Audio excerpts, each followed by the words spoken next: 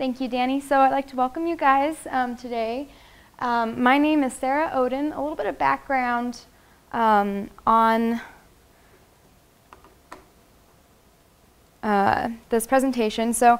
And on myself. I was born and raised in the Valley. I am not a mass comm major, by the way. I'll get to that in a second. But I grew up in Monte Vista, and I chose Adams State because for several different reasons. It's close to home for me, and I'm very close to my family. And also, I was able to get very nice financial aid and scholarship through academics. And I also really appreciate the staff here. I think that, like Danny, a lot of the professors are really good at actually working with students and giving them more individual attention so that they can really grow and develop skills that they are interested in. So I am a senior psychology major. I have a double emphasis, developmental and clinical psychology, and I'm working on finishing an environmental science minor as well. But today I'm not going to be talking to you about climate change or about psychology per se, but I am going to be talking to you about how to college in a video series. Surprisingly, there is actually a lot of psychology involved with making a film. Whenever I was looking through some of the classes and trying to decide maybe something that I would like to take that wasn't really in my area, just kind of for fun, I saw this digital filmmaking class pop up and I thought, oh, that would be really interesting. I honestly think that filmmaking is really, really difficult. I always wondered, watching movies, things like that, how people actually make these things. There's a lot of psychology and a lot of communication involved. In actual filmmaking, how do you communicate certain ideas? How do you communicate certain emotions? What sorts of camera angles and lightings, communicate different things? There's a lot of different components to digital filmmaking that do mesh with psychology. But I also thought that it would just be kind of fun to take a film class. I'd never done anything like this before. And then another factor in my decision was the influence of YouTube, which we'll talk about in just a second. So the actual class, like Danny mentioned, basically had 3 different projects throughout the semester that you work on and learn different aspects about filmmaking. The first one that we worked on was a narrative, and so my group, we worked on a movie that we had created about the life of a pen, and that was really exciting, trying to figure out how to create this perspective of a pen and its life. If you think about it, if you have a pen, all the things that it goes through, all the traumas that it goes through, all the little moments that it sees that aren't, obvious to everyone else, we thought it'd be really exciting to try to do that. It was very challenging. And one of the things I learned just from that section was the importance of continuity. So continuity is whenever you take a shot and you take another shot, making sure things are in the same place. So you don't suddenly have your main character, the pen, facing the other direction or not in the same place. Things like that really became obvious. So that was something I learned from that project. Then we also did a documentary. I was in a different group for this project, and we did a documentary on shoes and how much college students spend on them, how many pairs they have, what value they place in them, and how they feel that expresses or does not express their individuality. And that was a really interesting project because it really showed a lot about film angles. I had no idea the interviews could be so complicated, but whenever we started creating that, there was a lot of, oh, well, where do you place the person in the frame? How do you ask questions and interact with them without constantly having your voice being like, oh, I see, in the background, because that's really annoying. But I learned a lot through those projects. And then when we got to experimental projects, I was really excited because I thought, wow, there's so many things I could try, but I really was interested in trying to create a YouTube video, a how-to video on how to college. YouTube itself, just some statistics, is one of the best ways to actually pass on a message right now. There are more than 1 billion users of YouTube, and I thought this was a really interesting statistic. More than 300 hours of video are uploaded to YouTube every minute. That is crazy. That is so much opportunity and so much time to communicate any sort of message. And so on YouTube, there's a diversity of subjects. There's a lot of how-to videos. There's a lot of videos about gaming. There's a lot of videos about politics and society. There's a lot of funny videos that people have created, and there's a lot of cat videos. Yeah, and so it's a really good way to actually reach youth and young adults due to the accessibility and technology through which it is accessed. Constantly it's on social media. Anyone uses social media, but right now half of the YouTube usage is actually from mobile devices. So how many of you have smartphones, watch YouTube videos on smartphones? Yeah, so it's extremely accessible, maybe more accessible than sitting down to watch the news at night. It's right there, and you can watch things as many times as you want. You can look up things, they're just right at your fingertips. So if you're wanting to create any sort of message or any sort of, I guess, guide, or if you really want to put anything out there, this is a really good way to do it. Also on YouTube, there's many channels. So people have their own channels, they create videos. It's actually kind of a career for some people. They put out weekly videos, and because of how many subscribers, some of them have millions of subscribers, some of them hundreds of thousands, they're able to make money through advertising on those videos. So YouTube puts in advertisements that brings in revenue, and some people actually are able to make a little extra side money, some of them a living off of creating these types of videos. It's a super interesting addition to our culture that's very new. From a sociology point of view, it's kind of exciting because we've never had this kind of technology. We're still seeing how it's changing our society, and the immediacy of it is also very interesting because it is right there. You can access it at any time. So communication, it's a pretty good way to communicate anything, to create any sort of art. So whenever we got to the experimental project and I knew I wanted to create a how-to video, I started thinking about what I wanted to actually talk about. What would be useful to know? All right, so now I have a question for you guys. If you could go back at any point in time and tell yourself something, when would you go back to, and what would you tell yourself? Does anyone have any ideas on that?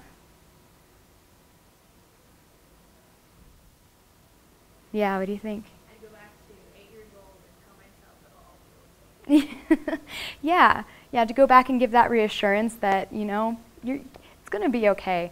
For myself, there's a lot of things about college that if I could go back to my freshman self, I would definitely educate myself in. Because it is a time of many changes. It's a change of lifestyle. Obviously, it's a change of education and the intensity of that. It is a really big change in environment. Suddenly, you're not at home. You're surrounded by so many new people, and it's very different from anywhere else you may have been before. So there's a lot of adjustments that take some learning in that. So I decided then to make my video series about how to college.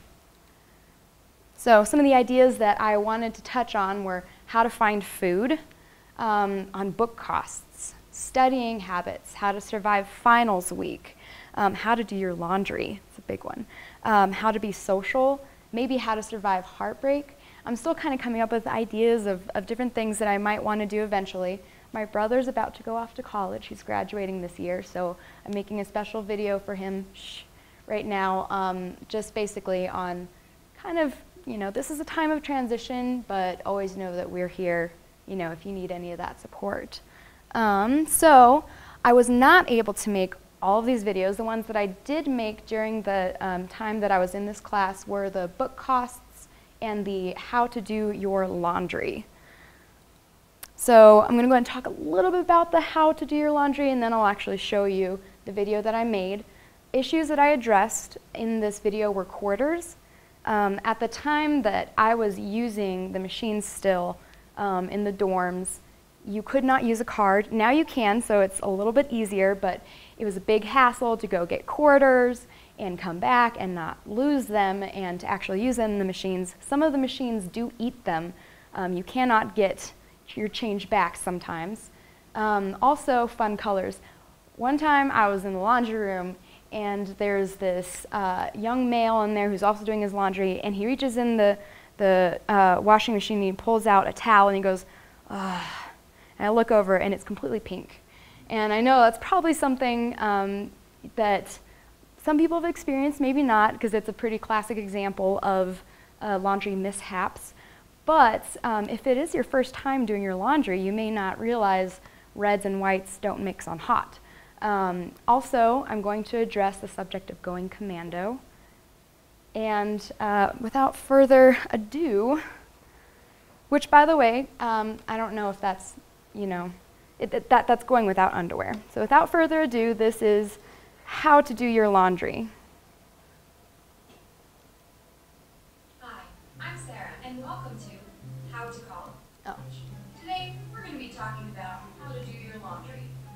When taking off your clothes, throw them anywhere that is convenient to save time. This also goes for choosing the right outfit in your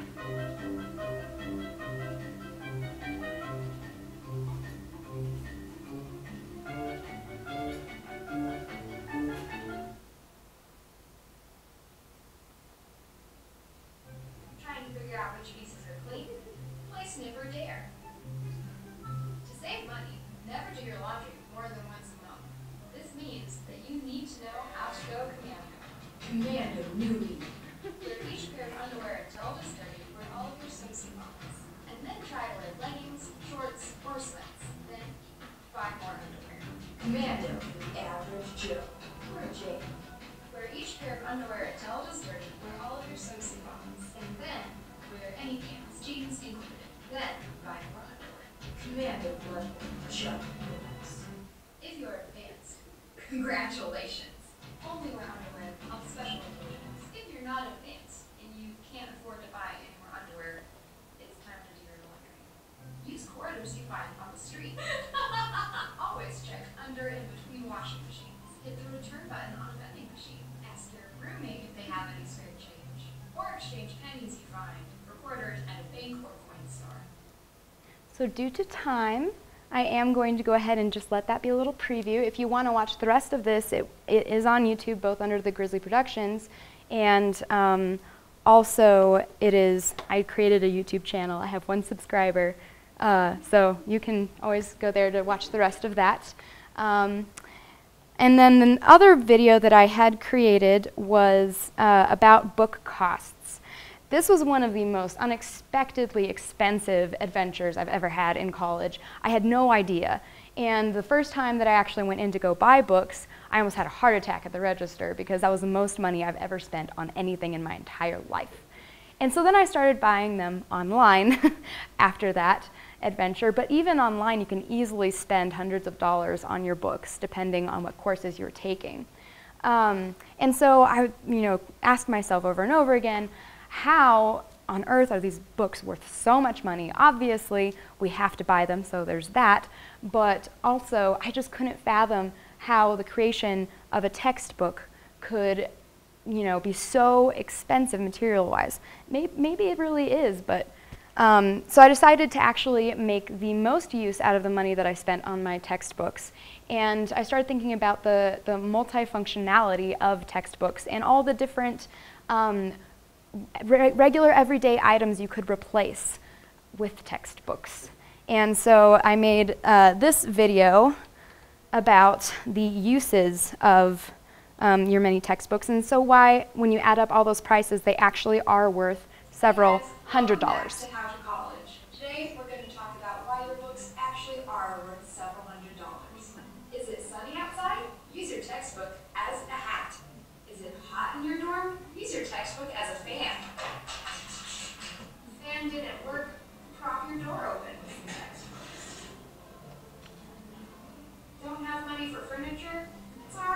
stack some books up and they'll do just fine. Hey, come on in. Have a seat. Oh, great, thanks.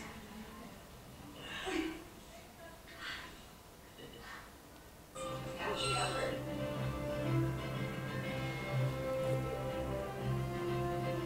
Use as a weapon for self-defense.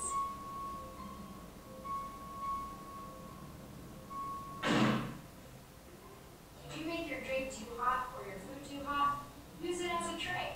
So again, just a preview. I'm gonna pause it and come right back. So at the end of this video, the number that I had for a, let's see, back here, for a total was something like $229.75 based off of those prices of all the different uses I found for textbooks. Again, you can watch the complete version on the Grizzly video production site or on my YouTube channel. Either way, these videos were a lot of fun to make, and I did learn a lot. I learned that it was really weird to actually film myself and then to edit myself. That was very strange. If you have ever tried to watch yourself talk for any amount of time, it is a really bizarre experience and kind of uncomfortable. But it also did give me a lot of insight to if I, whenever I do make the next upcoming videos, I really want to make sure that I'm catching certain things that I have done. Maybe I can make my voice more animated or use different kinds of techniques. I did learn a lot. One of the most fun parts of this was actually inputting the music. I got royalty-free music and input it in different areas, and that actually added a lot to it, I thought. And it was just a lot of fun creating the different moods with the different types of music. Future plans, I do want to actually go back and complete more of these because I feel like they could be really useful to incoming students.